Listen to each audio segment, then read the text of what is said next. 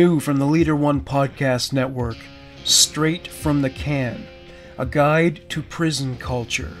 How does the portrayal of prison in film and television stack up against its real-life equivalent? How do you survive in prison with your sanity intact?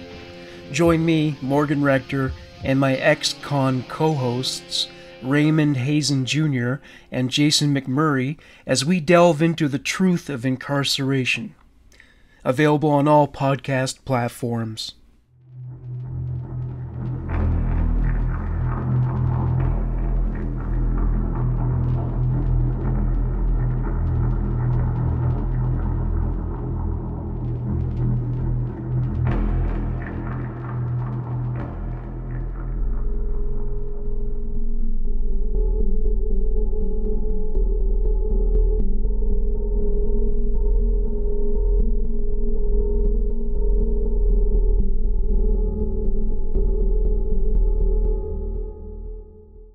The following clip was produced by Med Circle.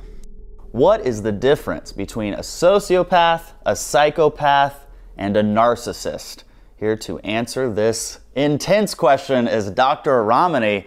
Help us out here. Well, it's, again, there's a lot of overlap, but the fact is a lot of people are using these terms interchangeably. And should they be? Sociopath, they psychopath. No, they shouldn't. They're okay. Different things, okay? One rule of thumb to remember right off the bat. Every psychopath is narcissistic, but not every narcissist is psychopathic. Make sense? There's your key difference. A narcissist is somebody who lacks empathy, is grandiose, is entitled, is constantly seeking validation, is arrogant. It's a disorder of self-esteem, and they have trouble regulating their self-esteem. But when a narcissist does a bad thing, they feel a fair amount of guilt and shame. More shame than guilt, frankly, because they're concerned about how other people view them. Shame is a public emotion.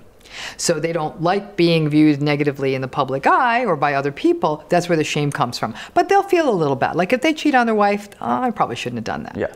Psychopath's a different animal. They're all of those things except no guilt, no shame. Wow. They don't feel remorse when they do something bad. Wow. So they're great serial killers, hired assassins, people who are going to go in and literally sort of gut a business. These are your guys. They're like, I don't care who gets hurt. They'd say that and they'd mean it.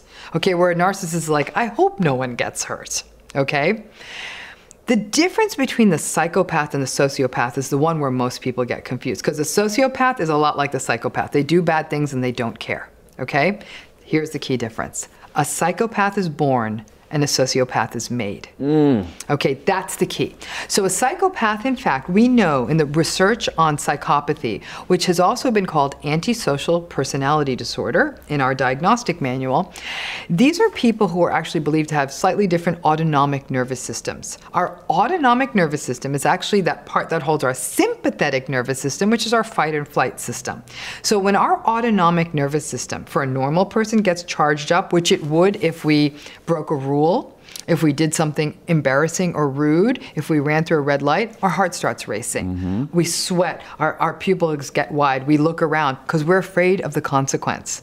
A psychopath doesn't have that same kind of arousal. That's why they're able to lie on lie detector tests.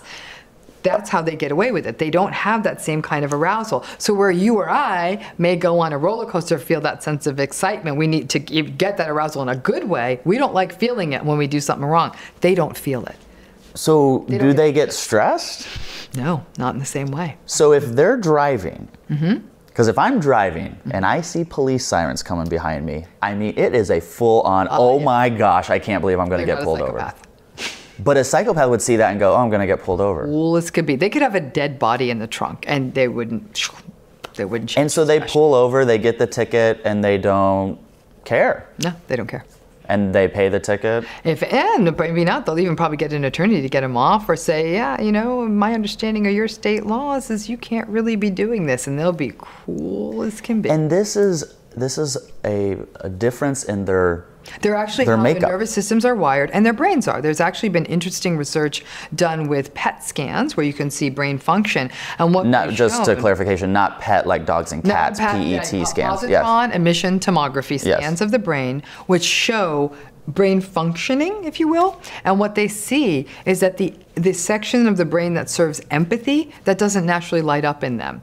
And you can actually teach them to be empathic for a minute, but it doesn't last. A lot of psychopaths who commit violent crimes end up in jail, and the ones who commit more like white-collar crimes, I guess they end up as multi-billionaires because they're willing to do really, really rough stuff in their business and get through like a cartel leader or something like that, call for the killings of other people. Now, their interesting counterpart are the sociopaths. Psychopaths born. They tend to, their belief is that they may very well have, this might be genetic. In fact, psychopaths often have fathers who have lots of antisocial tendencies. Now, how much of it is learned, how much of it is genetic, it's a little bit harder to suss out. But we do see that there is that difference in your true psychopath. They also tend to have really glib, shallow charm. They tend to be really intelligent. That's why they get away with stuff. If they were So they've learned behavior to assimilate into society. Oh yeah. But it's all a facade. It's all a facade. They're so charming. So if they're born this way, would a 3-year-old then not get stressed out if it got scared? So that's incredible. So what we see when we diagnose antisocial personality disorder, which is sort of our diagnostic equivalent to being a psychopath, in order to get that diagnosis, you have to have shown a pattern prior to the age of 15 of things like truancy, violence towards other kids, stealing, skipping school, and not felt bad about it, setting fires. They just do it. They don't care. And that before the age of 15, so it's a long-standing pattern. That's what makes us call them a psychopath or having antisocial personality. Now, this is different than sociopathy. Yes, okay. Sociopathy, they look a lot like the psychopaths. The difference is they were made. So some examples here. The kid who grows up in a really, really, really, really rough neighborhood and learns criminality to get by, or learns to be a bully, or gets involved with sort of like the wrong kids and uses a lot of muscle because that's survivalism, but it's not necessarily always comfortable for them. They just learn it. It's the person who grows up with a father who teaches them the business and teaches them how to break the rules. Would they start sweating and have their heart race if they got pulled over? They might. They may not feel so good about it. They'll be a little bit more uncomfortable with it, but in time they learn it.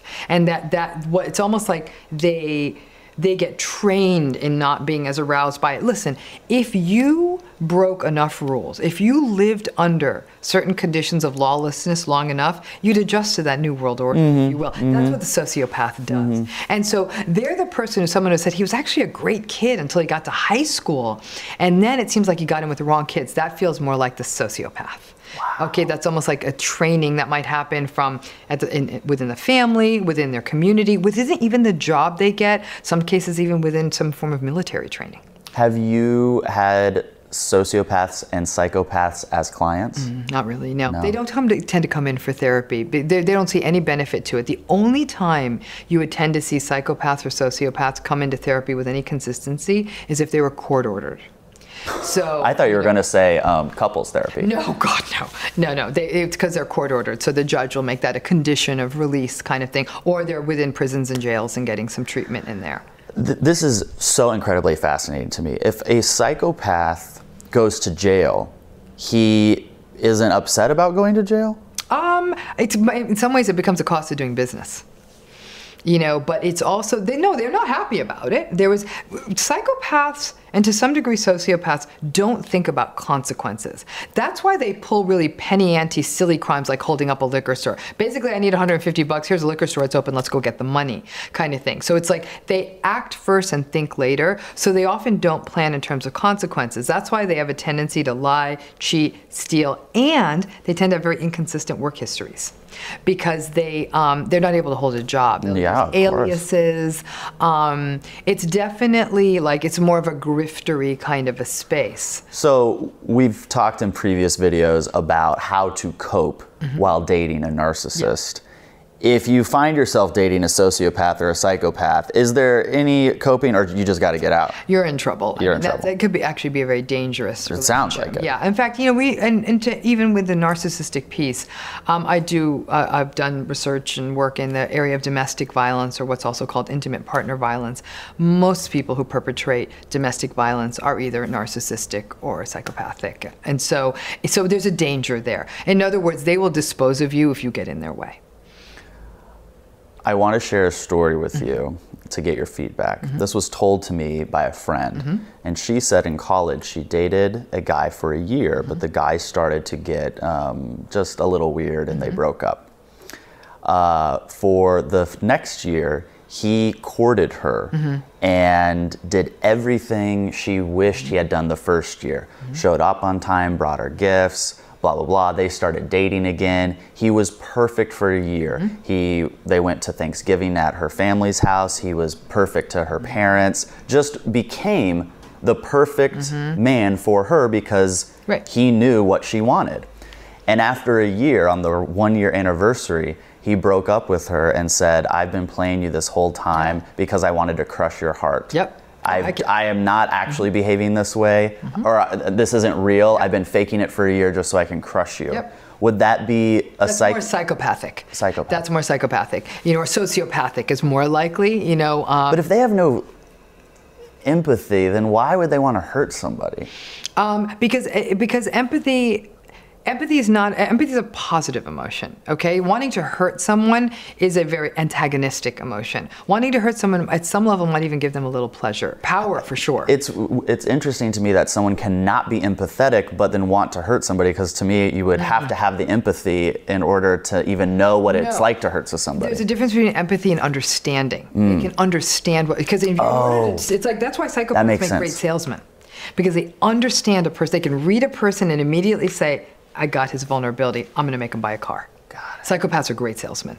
Salesmen of cars, timeshares, all that stuff where they're upselling and almost taking advantage of someone sometimes, making them take on more money and cost of something than they really should. But no, it's that he was able to be superficially charming. Psychopaths and sociopaths and narcissists make great chameleons. They're definitely able to change the situation to get what they want. And psychopaths in particular and sociopaths they view the world as an instrument to fulfill their desires. That's really what they're about, which is it's awful because they're going to often discard a partner when they don't have much use for them or expect them to have a very specific role. So they may have married her and she may have had their kids. Now she's going to have to put up with their affairs because they want something else. And too bad if you don't like it. This is the new world order and I will destroy you in court. It's that kind of thing. That is insane. Yeah, it's chilling. Today we will be covering a lot of ground, so let me dive in hard and heavy. I want to warn listeners that some of the words used to name a diagnosis might seem disrespectful and derogatory, but we are merely using and quoting the words we have discovered in our research. It by no means reflects our feelings or attitudes towards or about the patients and their diagnoses.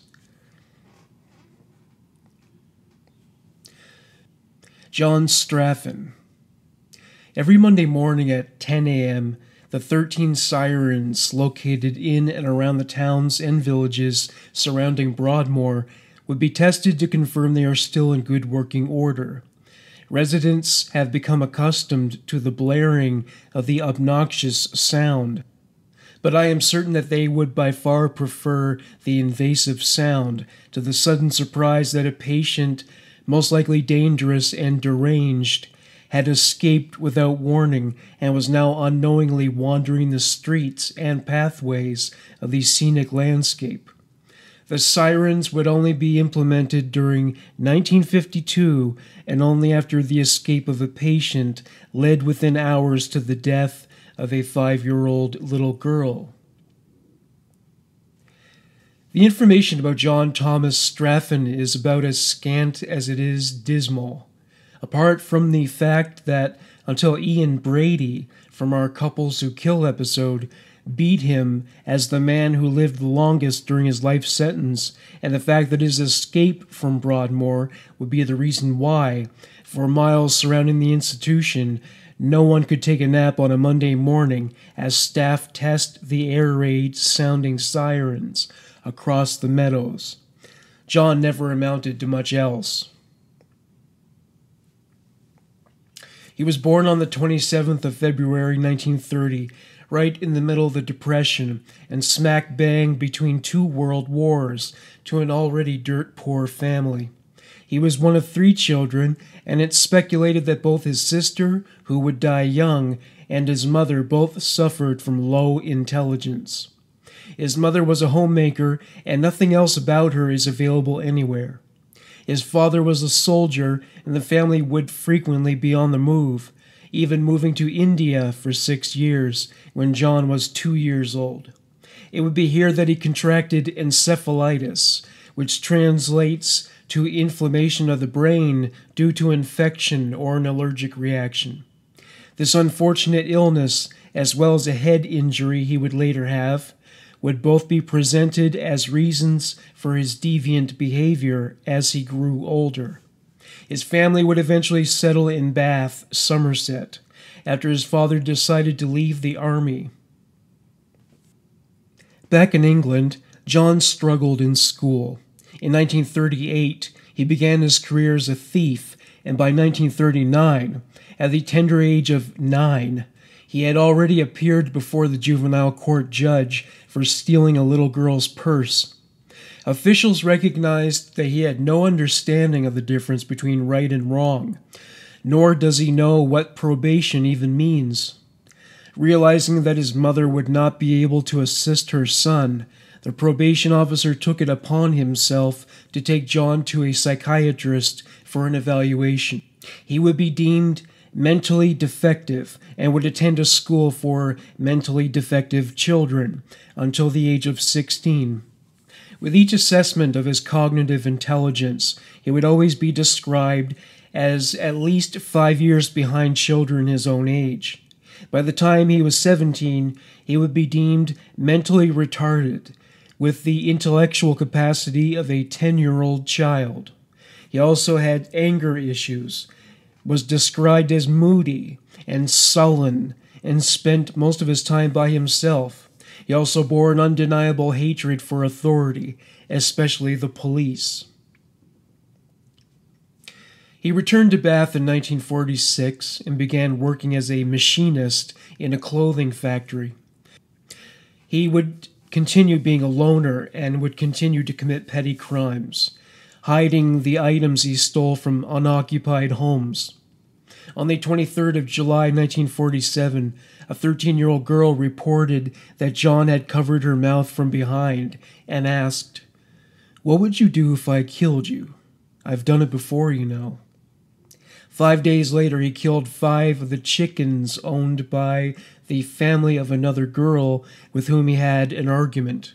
He would be arrested for the latter crime, but happily and without provocation admitted to a whole lot of other crimes he committed.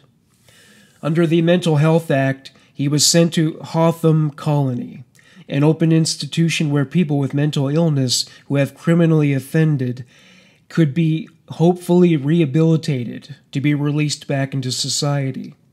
He originally did well, but after he stole a bag of walnuts, went home without leave, and then resisted being taken back. All the work he had done in his rehabilitation was pointless.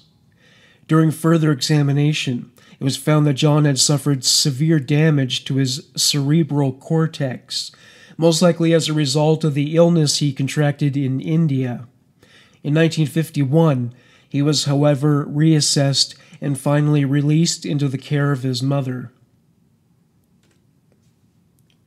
He continued to resent the police, and when, on the morning of his assessment, a young girl by the name of Christine Butcher was murdered, and John realized how the murder of a little girl would ensure the maximum trouble to the police, a light bulb went on in his mind. This is not the correlation any healthy mind would make, but John was by no means a man with a good grasp on logic. On the 15th of July 1951, John decided to go to the cinema. On his way, he encountered a little girl by the name of Brenda Goddard, who was picking wildflowers on the side of the road. He told her he knew of a better place to pick flowers, and picked the little girl up and over the fence. According to his statement to police later, she hit her head on a stone and he strangled her to death. After the murder, he continued to the movies, where he watched the blockbuster of the time, Shockproof, and returned home without missing a beat. John would be interviewed on the 3rd of August, and he knew he was under the police's scrutiny, but ultimately, he enjoyed being nothing but an annoyance to the authorities. On the 8th of August, John again went to the cinema, where he met 9-year-old Cicely Batstone. They went together to another cinema to watch a movie, after which they took a ride on a bus to a meadow he was familiar with. There he strangled the little girl to death. John made no effort to disguise his identity. An according couple, the bus driver and a policeman's wife, would later all identify him as the man that was last seen with the little girl. John was arrested on the following morning and once again, without provocation, admitted that he killed Brenda Goddard. During his trial, it was established that, because of his diminished intellectual capacity, it was doubtful that John would understand his plea or the consequences, and thus he was sent to Broadmoor Hospital indefinitely. His short stay was uneventful, and we can safely assume he behaved himself reasonably well, because he was allowed to do work in and around the institution. On the 29th of April 1952, merely 6 months after he arrived at Broadmoor, John scaled the 10-foot wall while on work detail and wearing civilian clothing underneath his uniform, escaped the hospital. He first encountered an elderly lady working in her garden, and he proceeded to ask her for a glass of water. She would later state that he seemed like just another ordinary young man, but within 5 hours, he would murder 5-year-old Linda Boyer after noticing the little girl riding on her bicycle. He would stand trial for the murder, and a tug-of-war between his culpability and his mental capacity to understand what he had done would be the main theme of the proceedings. The jury would, however, return within an hour and declare that John Straffen was sane and guilty of the murder.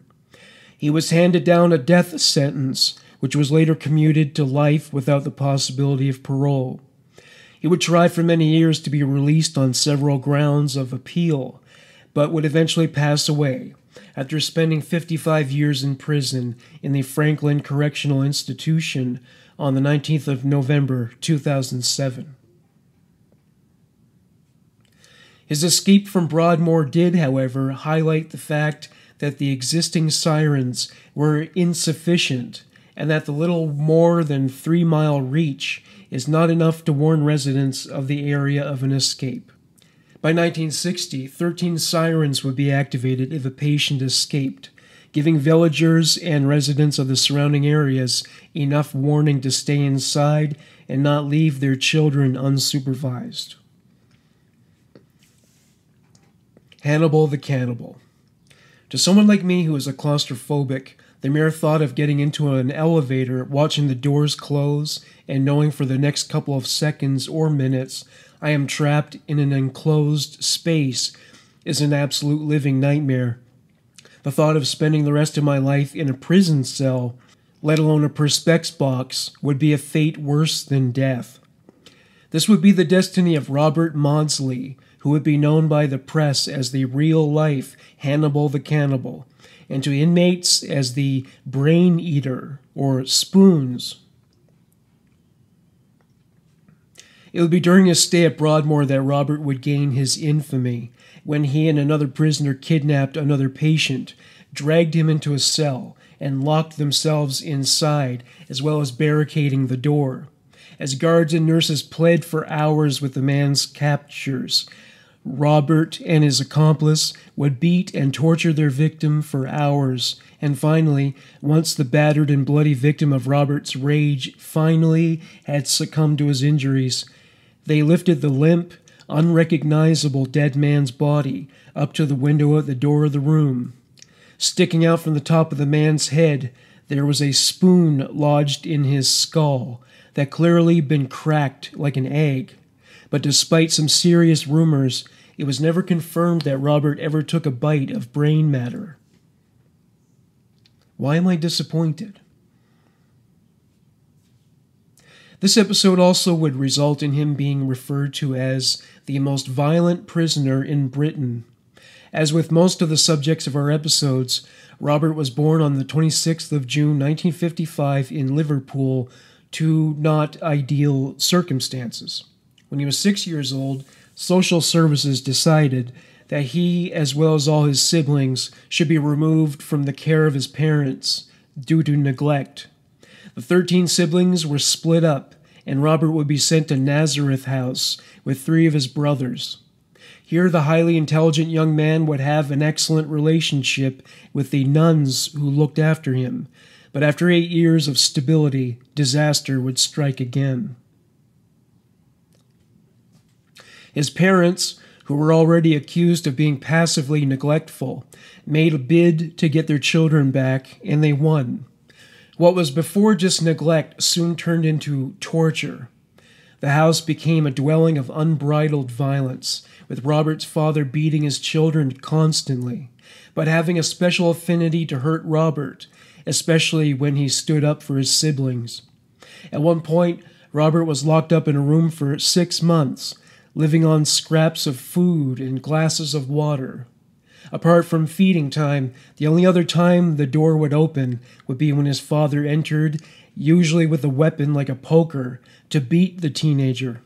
For some strange reason, his parents decided to tell his siblings he was dead, and instead took him back to the social services, where he would spend time in several foster homes. It would be during this time of instability that Robert would not only be beaten, but repeatedly sexually abused.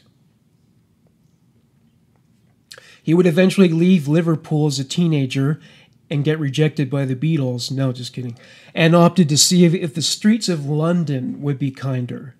But they weren't. To survive, he sold his sexual services and soon became a regular drug user. He also became suicidal and often stayed for short periods of time in the psychiatric wards of hospitals that admitted him for failed attempts to take his life. In 1973, Robert met John Farrell. The two got along, but Robert's attitude would do a 180-degree turn when John, clearly not aware that Robert was sensitive to the subject, showed photographs of children he had abused in an almost prideful manner. This enraged Robert immensely, since he resonated with children in the photographs who had been sexually abused.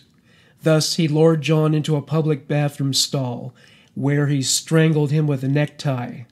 Reckoning he had done the world a favor, he made no attempt to hide his crime, and soon he was arrested. In his mind, he did the righteous thing on behalf of everyone who had ever been abused as a child. He was handed down an undetermined sentence and eventually sent to Broadmoor, where he would become even more notorious.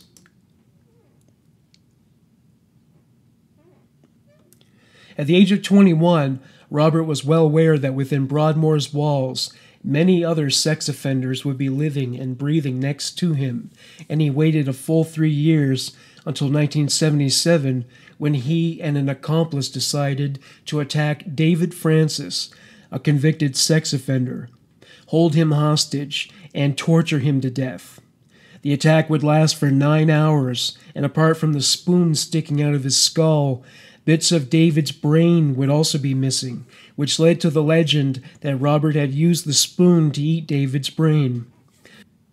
The floor, walls, and roof were painted red with the departed patient's blood. To authorities, the crime showed premeditation, and Robert was transferred to Wakefield Prison, which at the time was also known as Monster Mansion. Once again, he was surrounded by men he deemed not worthy of life, and that should be removed from the planet. A year after his arrival and the incident with David Francis, he decided to play the role of avenging angel again. By now, he knew most of the people in prison, which enabled him to make a list of 7 men he wanted to murder, all in a record-breaking 1 day. His first victim in prison was a man by the name of Stanley Durwood, who had been convicted of killing his wife. As soon as the man stepped into his cell, he stabbed him to death with a knife he had fashioned from other utensils. Although Durwood was not a child molester, in Robert's mind, he did the right thing. He pushed his victim's body under his bunk and casually called out to other names on his list, inviting them in for a chat. No one accepted, so instead, Robert picked up his knife and with murder in his eyes, started to walk along the landing until he reached the cell of William Roberts, who happened to have made the vigilantes' kill list. Within minutes, Robert was dead after Robert bashed his head into a wall and then hacked at his head with his weapon. He then casually strolled out of the cell, proclaiming that there will be 2 less for roll call that evening. Prison officials realized quickly that this prisoner on a rampage was a clear and present danger to his fellow inmates. He was placed in solitary confinement, where he will remain till the day he dies. Robert Maudsley was relatively unknown until the BBC decided to do a documentary about men in solitary confinement. Afterwards, prison officials decided that they had to make an example out of Robert, and a cell unlike any other was designed especially for the most dangerous prisoner in Wakefield. Robert's new cell would be in the basement and would be a reinforced, bulletproof, plexiglass cage through which he would be under surveillance 24 hours a day. A lot like the containment cell that was used to house Magneto in the second X-Men movie. This transparent cage is in a concrete cell that has to be opened by guards with a very heavy steel door. He is not allowed anything in his cell except his bed, and the guards have been instructed not to talk to him. He has been described as gaunt, emaciated, and with straggly hair, and we can only imagine what the lack of any form of stimulation or human contact can further break a fractured mind. When he does get to leave his cage to exercise in another cage, guards avoid even making eye contact with him. He is still regarded as a dangerous criminal and is escorted everywhere with between 4 and 6 guards at all times. He has also a speech impediment now. This lack of communication and utter isolation has had severe effects on his fragile mind, and even his request for a budgie was denied. To this day, he believes that if he had killed his parents, he would be a free man. He has begged officials to just let him die, but to this day, he is trapped in a see-through box. When he dies, he would have beaten both Ian Brady and John Straffen as the prisoner who has spent the longest time in prison. The Plumstead Ripper. While paging through the photographs of people who have called Broadmoor their home for a time, none is as disturbing to me than the one of Robert Napper.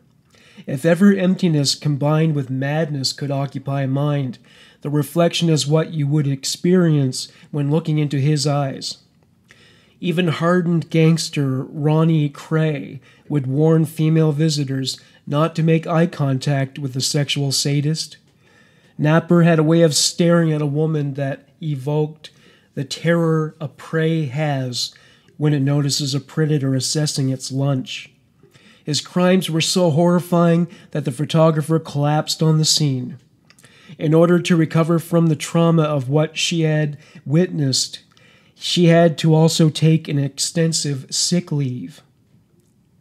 He was born on the 26th of February 1966 in Erith, England, to parents who were constantly arguing. His father, Brian, who was a driving instructor, and his wife Pauline would eventually divorce when Robert was 10, and he and his 2 young brothers and sister were placed in foster care. And it's reported that Napper would receive at least 6 years of psychiatric help during this time. It's also reported that Napper was sexually assaulted by a family friend on a camping holiday when he was 12. The offender was jailed, but Napper experienced a personality change. He would bully his siblings, become obsessively neat, and would spy on his sister while she undressed. Apart from being arrested for firing an air gun, he seemed to have no other criminal activity on his record. Napper's mother at one point made a phone call to the police regarding a rape in Plumstead she thought her son might have committed. Napper would get away with the crime because witnesses would state that the rapist was 5'7", while Napper stood a sturdy 6'2". Only during his final conviction would there be enough evidence that Napper had indeed raped a woman on the Plumstead Common in front of her children. But at the time of the phone call, no evidence directly linking him to the crime could be found. His frenzied attacks would cause the death of a young mother later in front of her 2-year-old child on Wimbledon Common. It appears that on the 15th of July 1992, Napper decided to kill Rachel Nichol, stabbing her a staggering 49 times in front of her son, leaving the little boy to cling to his mother's lifeless and blood-drenched body for hours afterwards. A man by the name of Colin Stagg would be blamed wrongly for the murder. Colin would be in prison until Napper's confession cleared him. The crimes he would eventually be known for the most were the murders of Samantha Bissett and her 4-year-old daughter, Jasmine. Investigators knew from the onset that the crime was committed by someone who had watched and stalked their victims for some time before he murdered the beautiful blonde young woman and her bubbly little girl. The scene challenged every officer in its display of violence, as many had children around Jasmine's age. Her body was discovered on the first floor flat in November 1993, and from the windows inside the apartment, it's clear Napper had an uninterrupted view to the comings and goings of its occupants. He had been watching the unsuspecting young mother and her little girl for hours, and perhaps even days before the attack, since the bordering woodland would hide anyone who does not want to be seen. It's presumed that he scaled the ornate wall, which allowed him access to Samantha's balcony. Once inside, he wasted no time in attacking a surprised Samantha, stabbing the young woman 60 times before turning his attention to her daughter. Police would find Samantha displayed with stab wounds on her face, chest, and arms, and clearly Napper had made an attempt to separate her legs from her body. He then turned his attention to Jasmine, whom he strangled to death. The autopsy revealed that Napper had taken trophies in the form of abdominal skin, for instance. He also raped the corpse at some point of his mutilation. The horrific murder did, however, render a couple of clues that would lead investigators directly to the door of Robert Napper. Not only was a single bloody fingerprint found of the culprit, but the pathologist would later state that if Colin Stagg was not already imprisoned for the murder of Rachel Nichol, he would be convinced authorities were dealing with a serial offender. The crimes were also so similar to a couple of other rapes that had occurred in the Plumstead area, noting that Napper preferred to attack women with their very young children. The assumption was made that because the victims feared for their children's safety, Napper knew he would yield the least resistance. The murders of Samantha Bissett and her young daughter showed that, having more time and privacy by attacking them in their homes, he could escalate to his heart's desire. He had already been suspected of having committed even more rapes and sexual assaults, and was most likely to be the Green Chain Rapist, as the press had come to call him. Robert Napper would be convicted of the murders in May 1995 in the Old Bailey, and has been remanded at Broadmoor since then. Despite him denying any culpability with regards to the murder of Rachel Nichol, his DNA would be confirmed as that of the killer of the young mother. Robert Napper remains in Broadmoor to this day. The new Broadmoor. In December 2019, everyone in Broadmoor occupied their new and modern facility, just a stone throw away from the old one. It had become clear that the old Victorian building that could hold only 200 of the country's most dangerous patients was ready for retirement. In constructing the new facility, authorities requested the input of staff and patients. While areas have been created to facilitate group therapy, workshops, and even religious worship, multidisciplinary staff have been appointed on every ward to promote the best rehabilitation. The new hospital is still shrouded in secrecy, but the state-of-the-art building is a far cry from her predecessor a couple of miles away. The open-plan architecture and modern surveillance cameras everywhere speaks volumes to how much security as well as the well-being of the patients are taken into consideration. Clearly, where the mentally ill were only housed a century ago, the focus now is on giving each person the best possible opportunity to live their best life. Staff are hopeful that faster and more successful rehabilitation would take place, although as we know, for some of the patients, this will be their home until the day they die. It's estimated that a breathtaking £200 million was spent on the construction of the hospital. The ghost town that used to be so full of life now stands empty, and I have no doubt ghost hunters have scaled the walls to measure paranormal activity. There has been speculation about turning the hospital into a hotel, but the last reports I could find has speculated that the best solution might be to put the building up for auction. Epilogue. This concludes our series on Broadmoor State Hospital. Mental health is a subject matter we take very seriously, and we urge you to seek help, no matter how strange or helpless your symptoms might make you feel. The proceeding was written by Misdemeanor.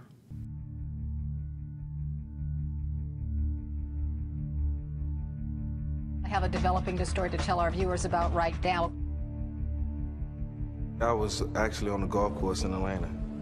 Yeah! Oh my gosh, look at that thing. Right down the middle. Good job, Mike. When my best friend called me and told me, I knew it was over. You know, the things that I was trying to hide for so many years or thought I could get away with was now coming to light. How could a football star making literally millions of dollars allegedly get involved in something like this? Allegations of hanging, shooting, body slamming, even electrocuting dogs to death as part of a multi-state underground dogfighting operation. Is a record-breaking NFL superstar, a former #1 draft pick, losing a $120 million contract over dogfights? I was surprised because I'd never seen a violent or angry or mean side of him. I was stunned because Mike loved dogs. You know, we used to have Saturdays where you could bring your kids or, you know, whatever. And Mike would bring dogs with him to practice. Would you at least like to proclaim your innocence? Like I said, I won't talk about the situation right now. And when the investigation is over, then I'll be more than glad to answer any questions you have for me. Michael Vick pled guilty to federal dogfighting charges. 66 dogs were removed from Vick's property, Bad News Kennels. The reports show some animals were found buried, dead on that property.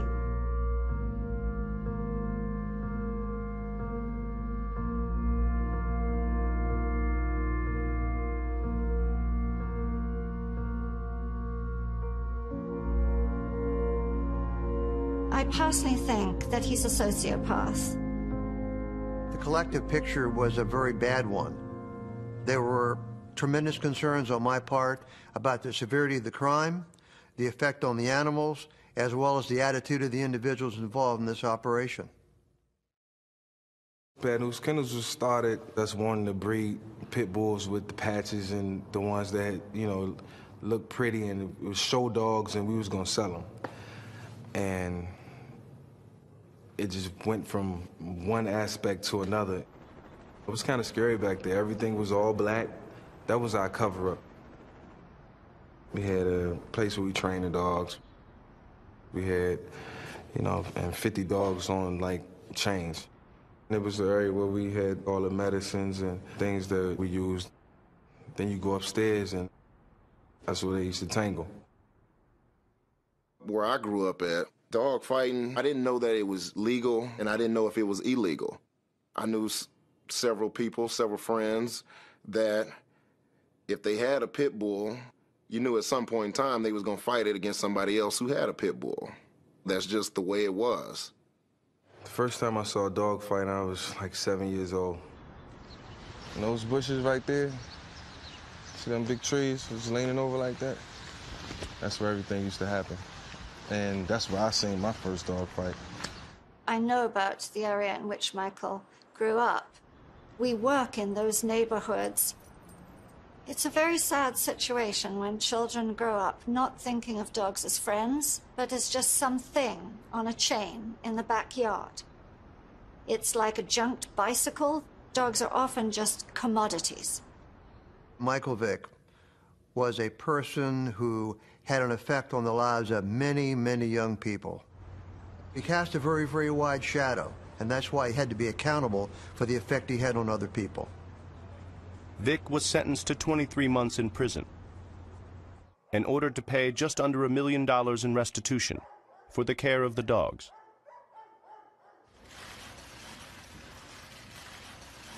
First, I want to apologize for all the things that I've done and that I've allowed to happen. So I will redeem myself. I have to. Thank you. I kept saying, Mike, let's just run. Like, let's just escape. We could leave the country. We don't ever have to come back. Let's just go. And he was like, no, I got to go do my time and get this over with. And he was getting out the car, and I just was holding him. I didn't want him to go. I kept saying, please, just don't go. Just don't leave us. Like, what am I going to do by myself with 2 kids? And he said, you'll be fine. You're going to be fine. The uncontainable number 7 became inmate number 337-65183. It was heartbreaking for me. We came in together, and I'm thinking, you know, at some point in time, we're going to lead this franchise, this city, to a Super Bowl berth, possibly a championship. The Michael Vick experience, it's over with. Dogfighting is illegal in the United States, but like all other illegal activities, efforts invested in prevention have yielded mixed results. By the Humane Society's estimation, there are 40,000 people involved in dogfighting rings at any given time. The number could be higher, but the people who facilitate this activity are generally very effective at concealing it. It is practiced by people of all demographics and walks of life. From the residents of rural townships to highly educated white-collar professionals, dogs are exploited and abused for the purpose of gambling and entertainment. For some, it's a high-yielding cash business, but for others, it's primarily a hobby that brings in some supplemental income, with the only losses being those of dogs' lives. Unlike most forms of gambling, dogfighting operates at a very small level, and its participants at all levels are part of a tightly guarded circle. Some train their dogs with the best quality materials. The dogs are fed high-quality food, given supplements, and, in some cases, they are given steroids. The winners are bred for big money, with the puppies being very much in demand. The puppies are put through a 6-week training period called the Keep. They are put through rigorous and exhausting exercises, trained to be aggressive, and given performance-enhancing substances. Though the dogs are usually chained up while they fight, There are also off-chain fights, which present the highest risk of a canine's grievous injury, often leading to death. The pit designated for fighting is typically 12 by 20 feet in size. There is usually a light-colored carpet on the floor so that when the dogs bleed, it will be visible to the spectators and trainers. There is a small fence around the pit situated to keep the dogs from escaping. The handlers hold the dogs until a referee yells, "Fight," and they are released, whereupon the dogs charge at each other. The dogs will fight until one turns on its side and/or disengages. This is the point at which the handlers take the dogs back to their corners. The dog that turns away will be released. If it runs at the other dog, the fight will resume. If it continues to refrain, the fight is over. Otherwise, the fight goes on until the handlers declare it over. It can be over in minutes, but some fights go on for hours. The winning dog will receive medical treatment if necessary. The losing dog will either be treated for its injuries or it might be killed. There is an online presence for the world of dog fighting where spectators and trainers compare notes on the brutality of recent fights. The following was written by Ed and Chris Farron in the book The Complete Game Dog, about the medical needs of a dog that has been badly injured in a fight. She was so physically busted up that it was necessary to take the kennel crate apart to get her out of it. We spent the next hour or so desperately trying to save her, but nothing we did helped. The other dog had destroyed her face so badly that her sinuses were crushed. Her whole face was pulsing up and down as she breathed, and air was bubbling out of the holes on her muzzle and around her eyes. The last thing Jolene did before losing consciousness entirely was throw up an incredible amount of blood. We couldn't figure out how she could have swallowed so much. We carefully pried open her mouth and peered inside with a flashlight, and it was then we saw just how badly she was hurt. There was a big hole between her eyes, big enough on the outside to stick a dime into, and this hole went clear through her skull, emerging in the roof of her mouth, just in front of her throat. A thin trickle of blood was running down her throat. She must have been hemorrhaging throughout the fight. We sat there helplessly, watching our pride and joy take one last faltering breath, and then Jolene was gone. An academic study called The Social Milieu of Dogmen and Dog Fights by Rhonda Evans and Craig Forsyth described both the fights themselves and the social atmosphere of their surroundings. The handlers release their dogs and Snow and Black lunge at one another. Snow rears up and overpowers Black, but Black manages to come back with a quick locking of the jaws on Snow's neck. The crowd is cheering wildly and yelling out bets. Once a dog gets a lock on the other, they will hold on with all their might. The dogs flail back and forth, and all the while Black maintains her hold. Snow goes straight for the throat and grabs hold with her razor-sharp teeth. Almost immediately, blood flows from Black's throat. Despite a serious injury to the throat, Black manages to continue fighting back. They are relentless, each battling the other and neither willing to accept defeat. This fighting continues for an hour. Finally, the referee gives the third and final pit call. It is Black's turn to scratch, and she is severely wounded. Black manages to crawl across the pit to meet her opponent. Snow attacks Black, and she is too weak to fight back. LG, Black's owner, realizes that this is it for Black and calls the fight. Snow is declared the winner. The following is from a fact sheet issued by the Humane Society of the United States. What can I do to help stop dog fights? Learn how to spot the signs of dog fighting. If you suspect an operation in your area, alert your local law enforcement agency and urge officials to contact the HSUS for practical tools, advice, and assistance. If you live in one of the states where being a spectator at a dog fight is still a misdemeanor, please write to your state legislators and urge them to make it a felony. Animals suffering in dogfighting. The injuries inflicted and sustained by dogfights are severe and often fatal.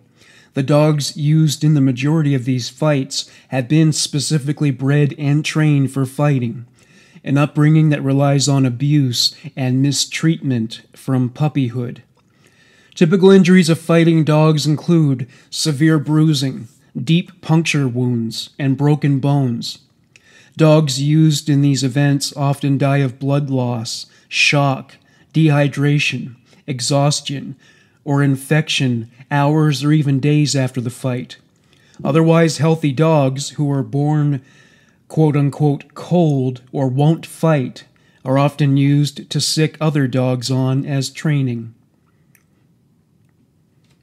In describing the details of one particular dogfight, a convicted dogfighter wrote, "Miss Rufus spent most of the rest of the fight on her back, and Bandit broke her other front leg high up in the shoulder, as well as one of her back legs, in the knee joint. The only leg she didn't break, she chewed all to hell. She had literally scalped Miss Rufus, tearing a big chunk of skin off the top of her head, alongside one ear." Breeding criminal activity. Over the years, law enforcement raids have unearthed many disturbing facets of this illegal practice. Young children are often present at these events, which promotes insensitivity to animal suffering, enthusiasm for violence, and disrespect for the law. Illegal gambling is commonplace at dogfights, with wagers of thousands of dollars at stake. This profitability makes dogfighting commonplace in organized crime settings as well as the streets. The sale and use of illegal drugs is common at dogfights as well, and firearms and other weapons have been found at these events due to the large amounts of cash present. Fighting dogs have also been connected to other kinds of violence, even homicide. Dogfighting is a felony offense in all 50 states, and it is a felony offense under federal law as well. It is also a felony to knowingly bring a minor to an animal fight. There are several compelling reasons for this. Because fighting dogs yield such large profits, the penalties associated with misdemeanor convictions are much too weak to act as a sufficient deterrent and are simply seen as the cost of doing business. Fighting dogs should be punished by more than a slap on the wrist. It's not a spur-of-the-moment act. It is an organized and cruel practice. Those involved in these operations go to extensive lengths to avoid detection by law enforcement, so investigations can be difficult, dangerous, and expensive. Making dogfighting a felony means law enforcement officials are able to put in the effort needed to properly investigate. The Humane Society of the United States supports felony charges for spectators of dogfights. Spectators provide much of the profit associated with fighting dogs, and with it, the motivation to continue the cruel practice. Because dogfights aren't widely publicized, spectators do not merely happen upon a fight, they seek it out. They are willing participants who support criminal activity through their paid admission and attendance. Thankfully, many states have realized that felony charges for spectators can help crack down on animal fighting, but more legislation is still needed. April 25, 2007 to August 28, 2007. There was once a landscape of bondage and hardship, a place where the innocent are persecuted without having committed any crimes, a place where the victims have no voice to articulate the harrowing details of the circumstances from which they suffer. They are not persecuted for their race, gender, sexual orientation, religion, or creed. Those considerations are not even relevant. They are not even human. They are dogs, and their handlers are humans, though the way they treat these dogs is inhuman.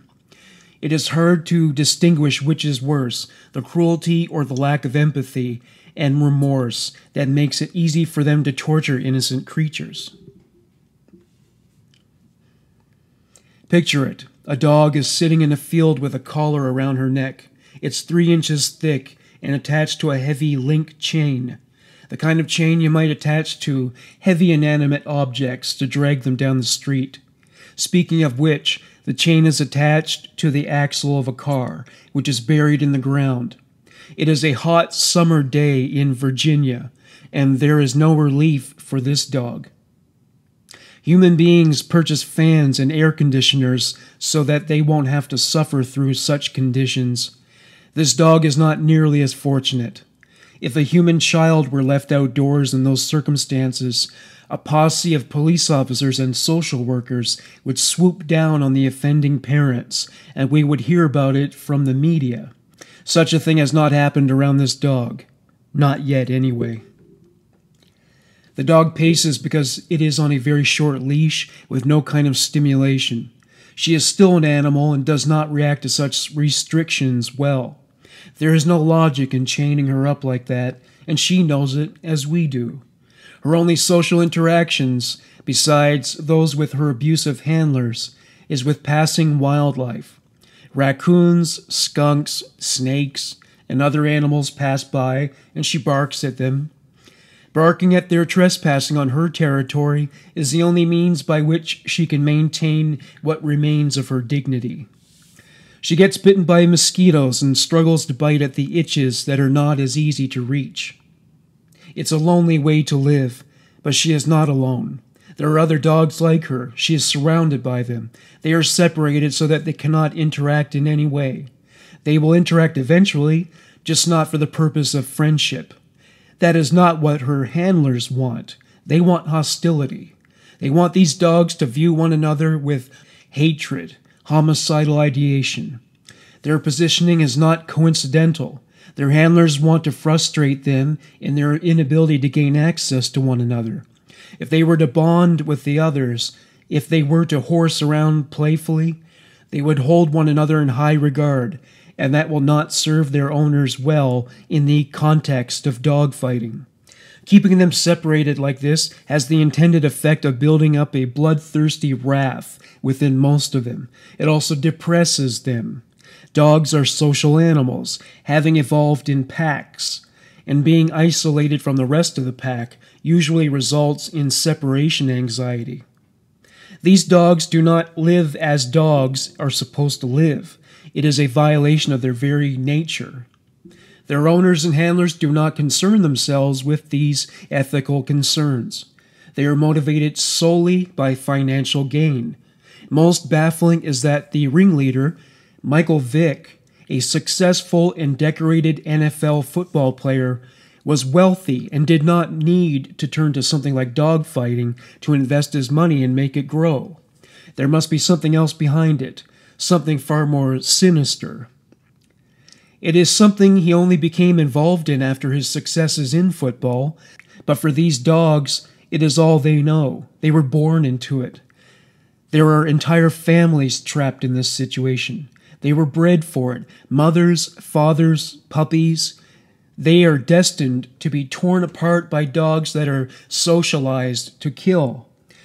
They are all pit bulls, and in this circumstance, the stereotype of the aggressive and violent pit bull holds up. Tubs of water are provided so that they don't become dehydrated. The water isn't always clean. A bowl of food is set out once a day. Sometimes the feedings are more infrequent. On occasion, 2 or as many as 3 days go by before a man on an ATV comes by to feed the meal tickets. By that time, the dogs are so desperately hungry, they run to the fullest lengths of their chains in anticipation of feeding. If they get too close to the man distributing the food, they will cower with their tails tucked beneath their legs. They have learned the hard way what will result of them displeasing their handlers. They only eat once the man has left, and even then, they only inch toward the bowls. There is another grouping of dogs in an adjacent clearing, which is fenced off, that houses 15 or more dogs. At the edge of the forest is a kennel and freestanding sheds. The buildings are painted black, including the windows. There is one building 2 stories tall and has been dubbed by the men who administer to the facility and the dogs as the Black Hole. There are dog houses that provide relief from the sun, but not from the heat. They are made of plywood, and the dogs will claw and chew at it as their only way to pass the time. Sometimes men will take a few of the dogs out and bring them back later. When they return, the dogs are exhausted and short of breath. It is the result of their daily exercises. They are forced to run the equivalent of long distances. Sometimes the dogs finish the day with scars and a limping gait. Sometimes they are the same physically, but inwardly they have been transformed,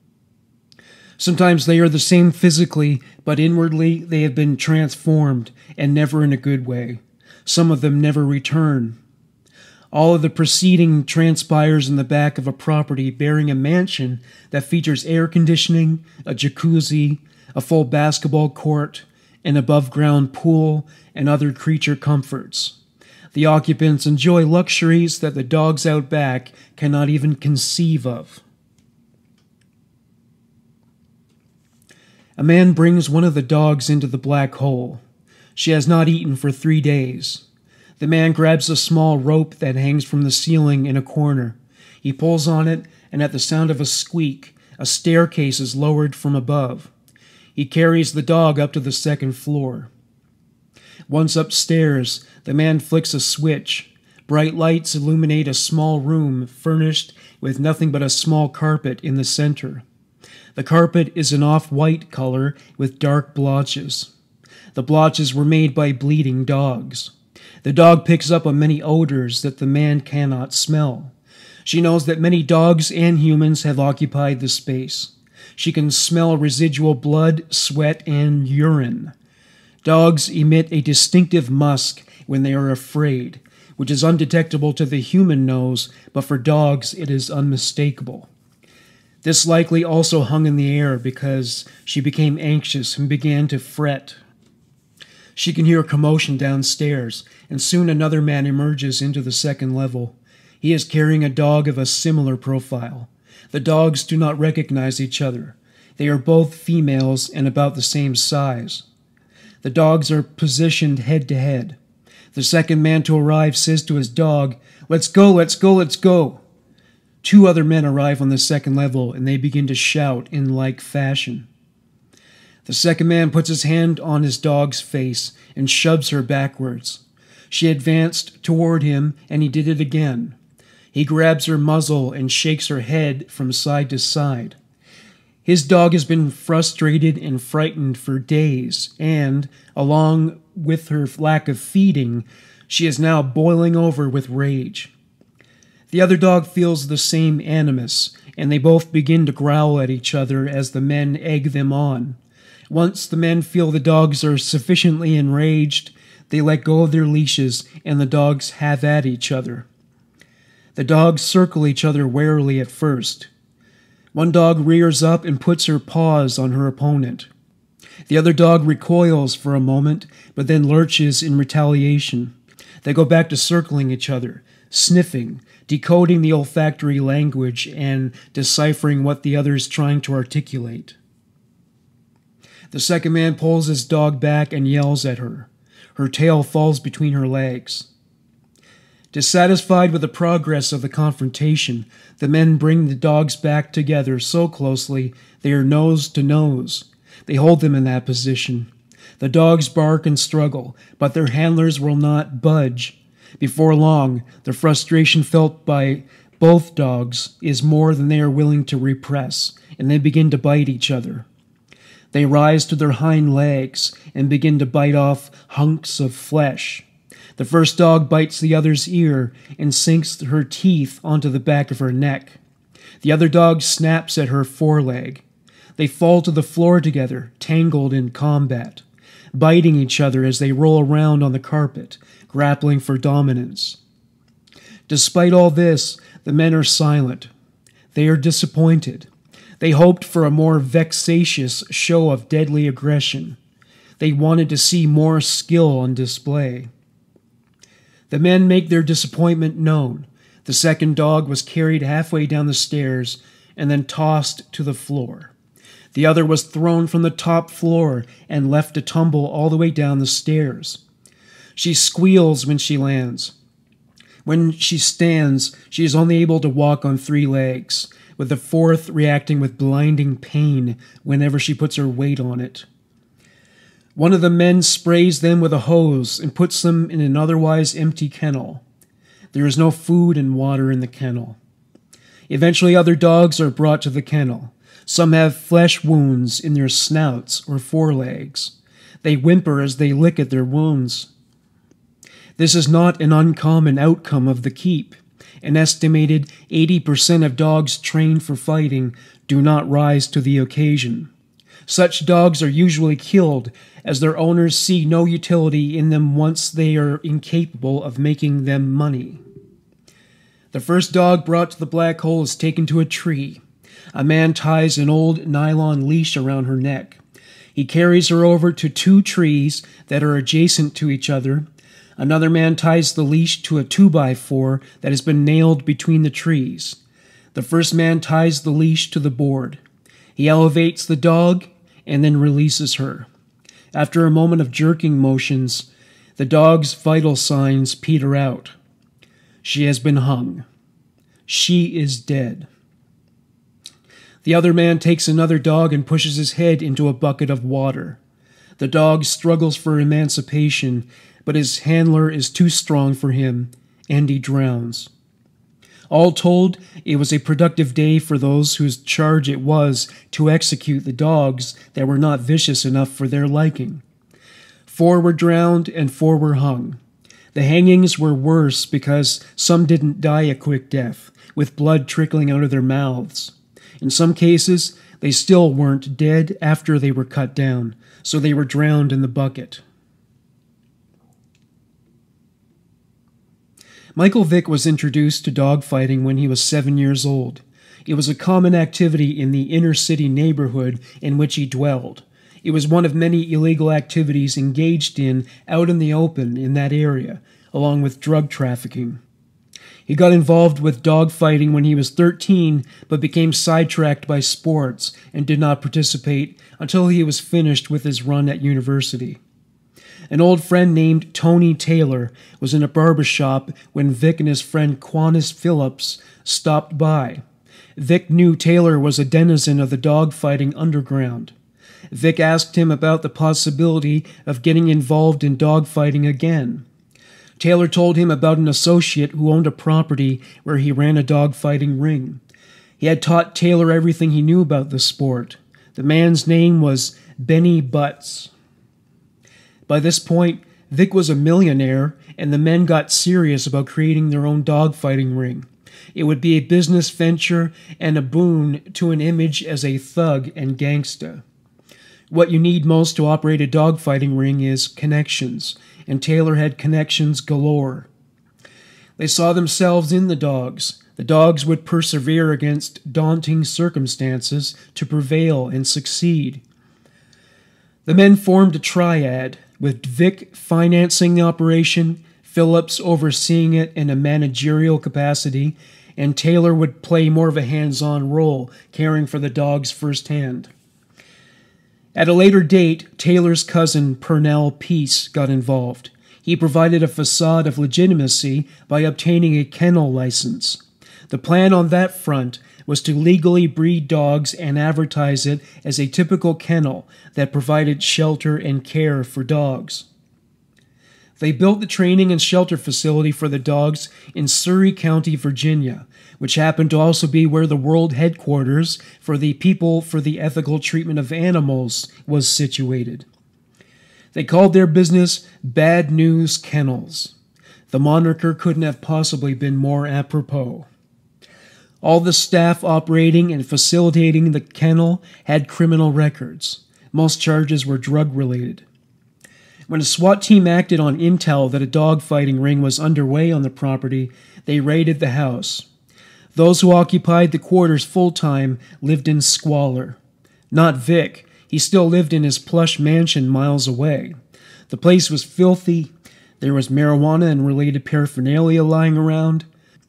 Unregistered firearms sat out in the open. 35 dogs were counted at the kennel initially. 20 of them were pit bulls, but there were also hunting beagles, Rottweilers, and a handful of Presa Canarios. The dogs were skinny and some bore scars. Some of the officers made contact with the dogs, patting them. At first the dogs demurred, but then they would cower as if anticipating abuse. All told, 51 dogs were seized. More evidence included a 3-ring binder filled with paperwork related to dogfighting and breeding. The officers had to house the dogs in multiple shelters since there were so many. Some of the dogs had open wounds and they were starving. They had a look at the exercise facility. There were weight pull harnesses, a treadmill, 3 slat mills, and a Jenny wheel. The same equipment had been confiscated from a dogfighting veteran named Benny Butts 7 years prior. In another shed was a quasi-veterinarian's lab. It had been cleaned and disinfected. Syringes and other medical supplies had been placed along a counter.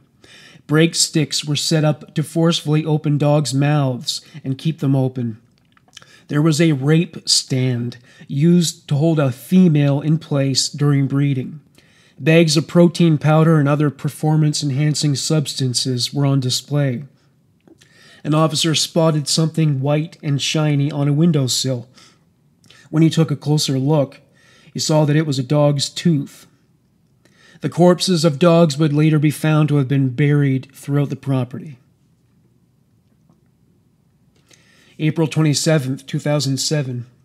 Michael Vick appeared at an event related to the NFL draft. When asked to comment on the raid, he said, "I'm never at the house. I left the house with my family members and my cousin. They just haven't been doing the right thing. It's unfortunate I have to take the heat. If I'm not there, I don't know what's going on. It's a call for me to really tighten down on who I'm trying to take care of. When it all boils down, people will try to take advantage of you and leave you out to dry. Lesson learned for me." An inmate in prison came forward to report that he had been involved in a dogfighting ring owned and operated by Michael Vick and his cohorts.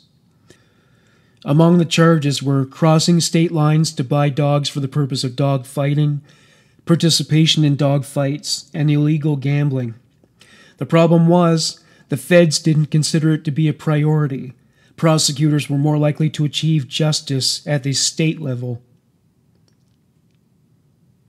Since serving his prison sentence, Michael Vick has not been involved in dogfighting. This is an interview with Michael Vick about his experience getting involved in the dogfighting ring. Let's talk about that period that you went through in your life. You get the $130 million contract. At the time, you were the highest paid player in the NFL. Yep.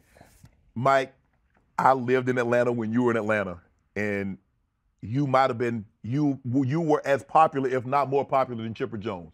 And everybody, if you from Georgia, they know which. Chipper. Shout out to Chip. And so I'm thinking to myself, Mike, you could have had a car dealership. You could have had about 5 or 6 McDonald's. You could have had franchise after franchise. You get that money. What made you to think to say, you know what, I want to do something that, I don't know if you thought that what you did was that harmful, but I'm saying a dogfighting ring, that's what you probably got 25 million aside. Yeah, I mean, I had 13 million in the bank when I was, 25, 26 years old and didn't know what to do with it. Right. That's where I come from. Right. By the time I end up taking You ain't think about a car wash? You ain't think about a barbershop? I was young. I went to Arthur Blank and I told him, I said, Mr. Blank, he used to always come to me like, you spending all your money, This is real story, true talk. And I'm like, nah, I got $15 million in the bank. I don't know what to do with this money. Right. I got everything I want. Every car, every house, whatever. I don't know what to do, and there's more coming. Got mom situated. Yeah. So I'm like, I got to protect this now. So I'm like, introduce me to some people. Right. And help me, grow this. Right. And so we had to sit down and it kind of went crazy. And that's, to be determined. But yeah, man, I was taking those steps to invest my money properly, and money was put into Union City, Atlanta, was gonna build a city, strip malls, and restaurants, and we had a grant. So I was getting there. Right. I was turning the car. I was doing what I was supposed to do.